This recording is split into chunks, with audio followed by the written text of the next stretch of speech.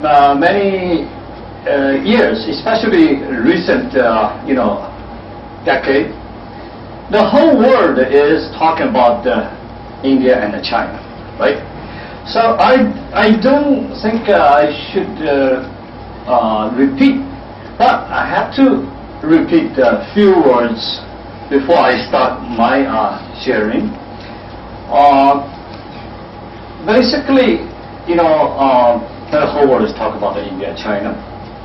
And then whole world is talking about the 21st century is Asia-centric. And then we talk about the rise of Asia cannot be achieved without the rise of both India and China.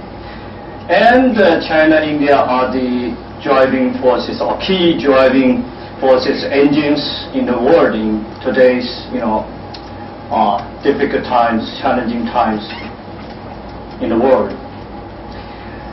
Now, also we observe that for these two countries or two peoples, two nations, as two of the earliest civilizations and the closest neighbors, with a long history, up to 100 to thousands of years, culturally, religiously, socially, exchanges, friendship, cooperation, with only very, very short period of time of difficult times,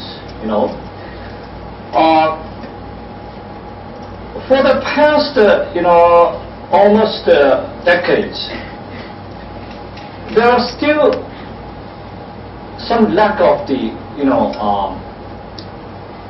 understanding with each other.